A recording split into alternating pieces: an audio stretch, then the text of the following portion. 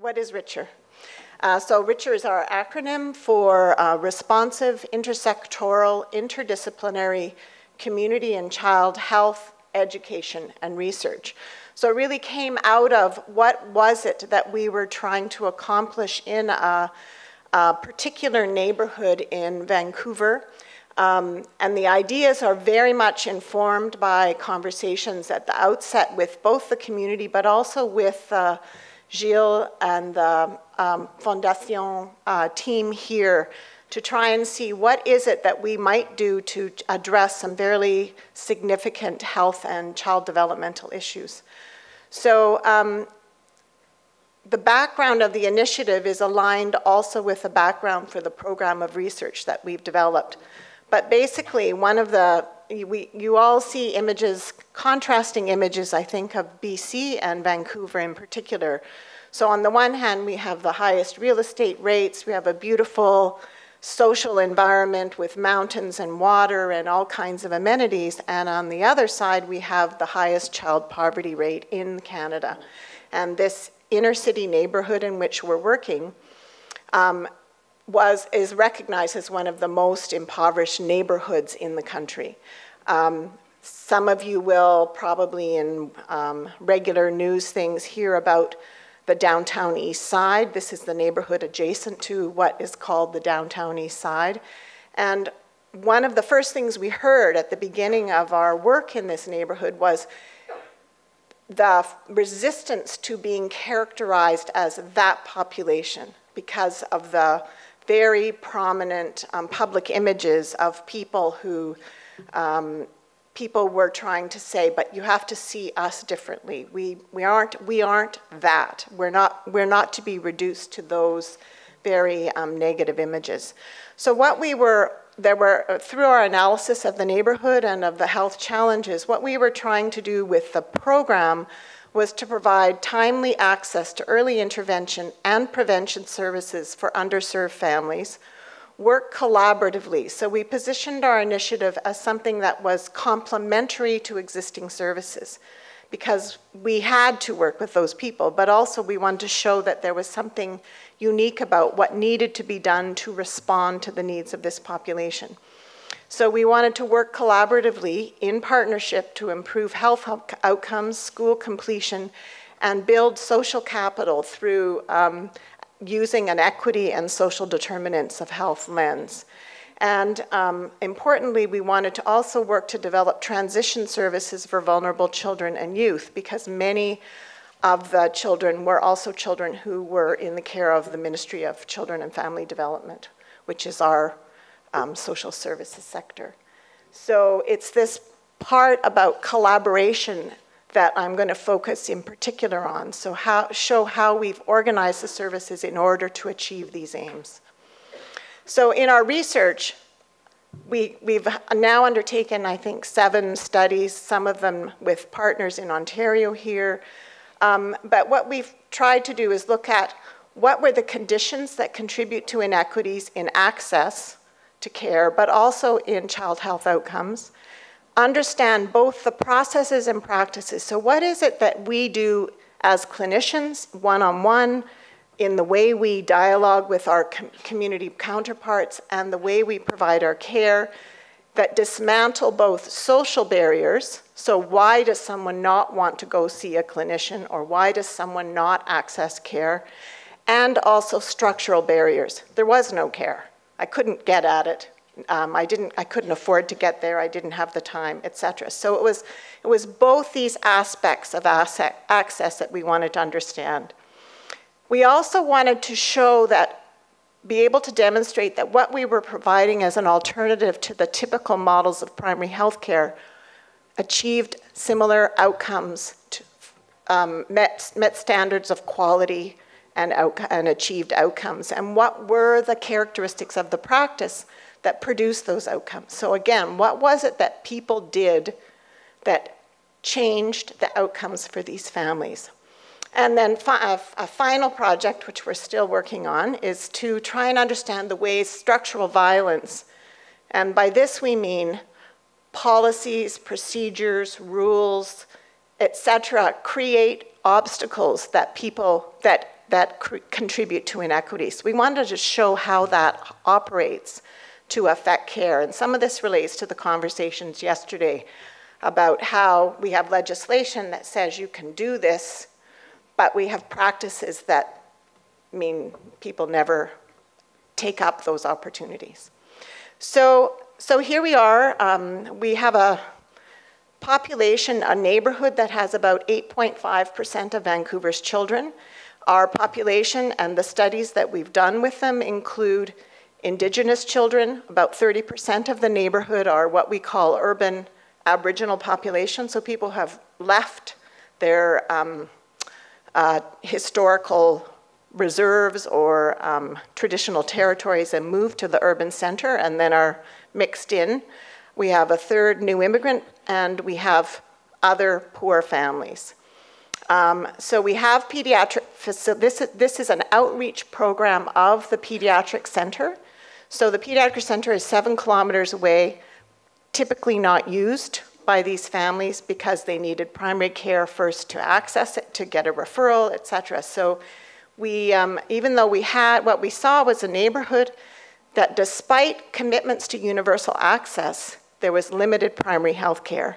And now what we have is not only primary health care, but we have primary health care distributed in neighborhood spaces, spaces that the community identified as safe and as ones they felt comfortable accessing.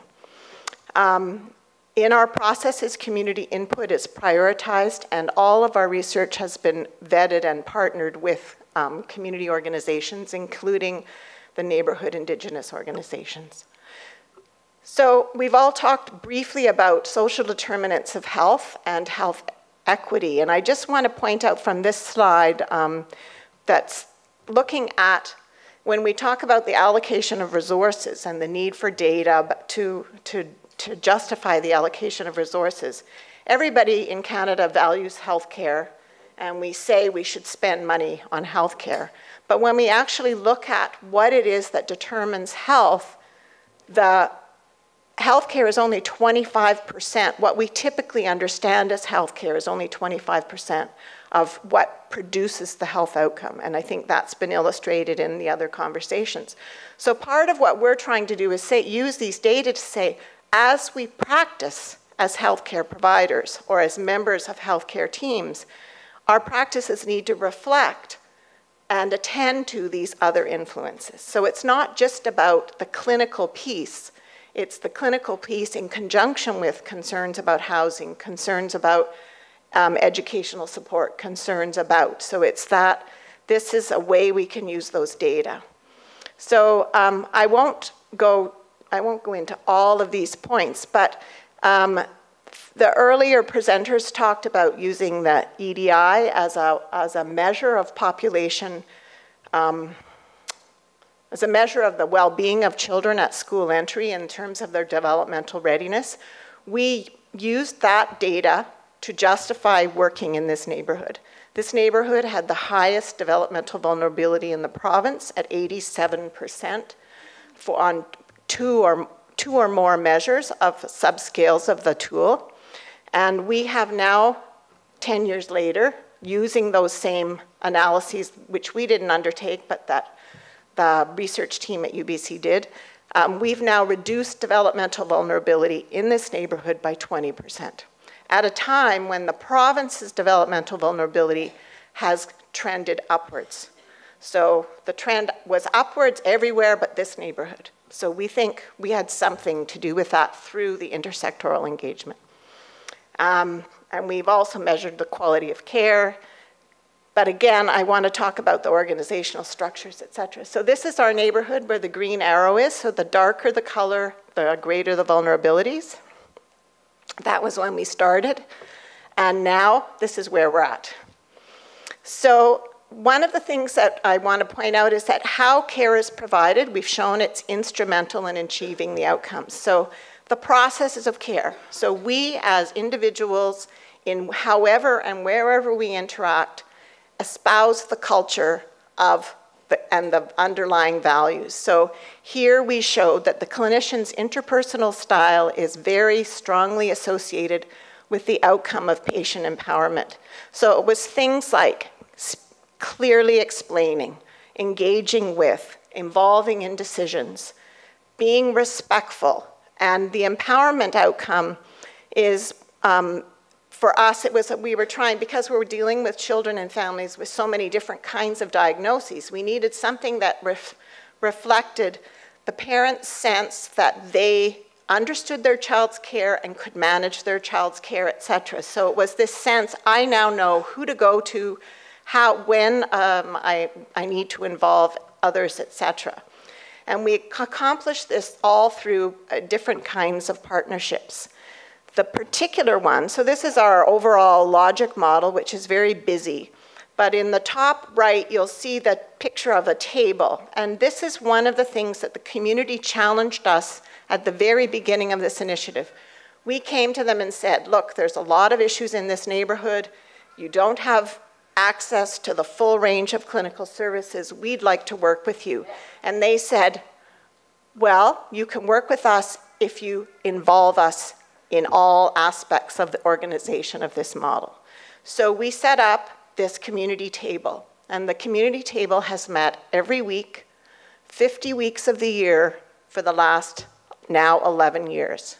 And the table is an open table where the clinicians come, we might have heads of organizations come, but the community organizations that we partner with come, and they put issues on the table and they say, we're really worried about this group of children. Can we deal with da-da-da? We're worried about, in this school, the teachers won't work with the parents in a way that's very effective. Can you help us move that conversation forward? So the table is, when the presenters were presenting in the earlier session, they talked about the importance of governance. This is our kind of, you must be accountable to us challenge that the community issued to us. The community also said when we partner with organizations that have mechanisms of accountability. So communities, organizations that have a community board, that are part of the neighborhood, that are committed to, who share our goals to build a healthy neighborhood and support children and families. So the whole flavor of the model is such that it's about us working collaboratively in partnership and accountable to one another. So there are ways to continue those conversations. I have 2 minutes. So that's it. So that, I think when we started, we were motivated first to improve the early child development so that children could be more, and support children to be more successful. As the initiative's grown and become consolidated in the community, we've worked to incorporate other resources with other community groups to address the issues that we keep hearing about. Right now, our youth are, we're engaged with a number of issues to support our youth to manage those transitions to adulthood, but also to be successful in the community and know that they have the community on their side and working with them. So this is a statement about how we see the need to support and respect our children through all of the generations. I guess that's it. Thank you.